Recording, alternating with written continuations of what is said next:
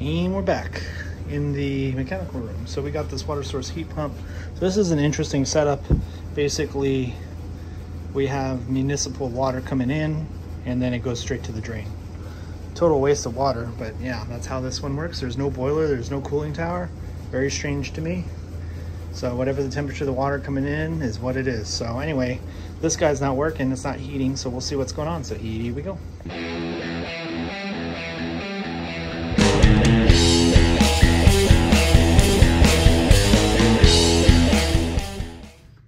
Thermostat should be heating, is set to heat right now. It should be heating. I've got nothing. That's a return 70. It's not circulating air. So let's check the back of this, see if we have power. So I've taken the batteries out. There is a common. It's not kicking on, so we don't have 24 volts. Go see what's up. Confirmed I got no low voltage here. So now we need to see if we have high voltage. This is our line coming in here. Nope, nothing. So let's see what's going on. All right. See, it's on 13 and 15. 13 and 15. It's tripped.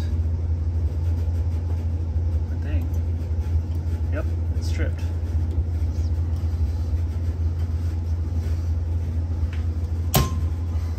Immediate trip. All right, let's see what's up. Okay, so I'm just doing a quick visual inspection.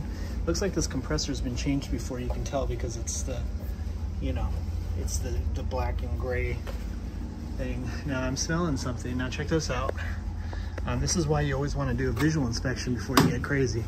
Check out this run cap. It's touching metal. That may have caused a short.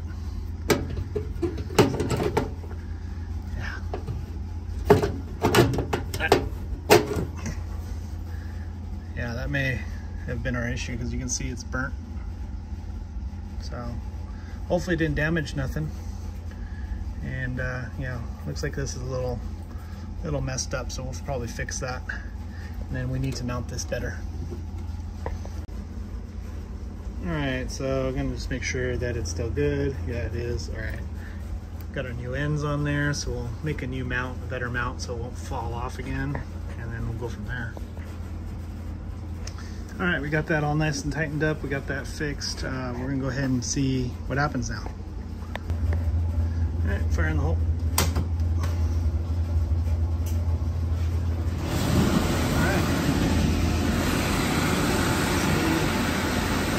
All right, our fan just kicked on. And we didn't pop the breaker, so that may have just been our issue. So when you're changing run caps and that, I'm sure you saw the date on there. That was almost a little longer than a month ago. So just make sure if you're changing a run cap, make sure it's secure, because that thing was just loose. I ended up having to take the side panel off and tightening that strap.